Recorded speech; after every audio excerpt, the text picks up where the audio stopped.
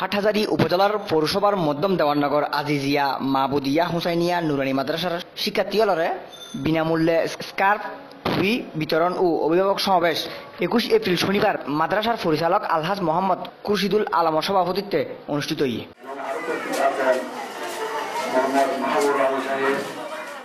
মাদ্রাসার শিক্ষক মোহাম্মদ উসমান গনির সঞ্চালনাত এড়ে প্রধান অতিথি আছিল হাটহাজারী সদরের সাবেক চেয়ারম্যান ও পৌরসভার সহায়ক সদস্য আলহাজ আলী আজম। প্রধান বক্তা আছিল সহকারী উপজেলা শিক্ষা অফিসার মোহাম্মদ মাহবুবুর রহমান।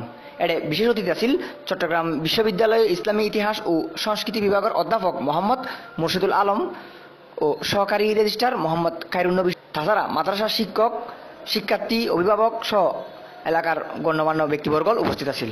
অনুষ্ঠান শেষে প্রায় 300 শিক্ষার্থীদের মাঝে স্কার্ফ টুপি বিতরণ করা হয়। 1999 প্রতিষ্ঠা আজ প্রায় 18-19 বছরের গই এই প্রতিষ্ঠাতা আর মরহুম আলহাজ আবুল কালাম সাহেব প্রতিষ্ঠা করছি।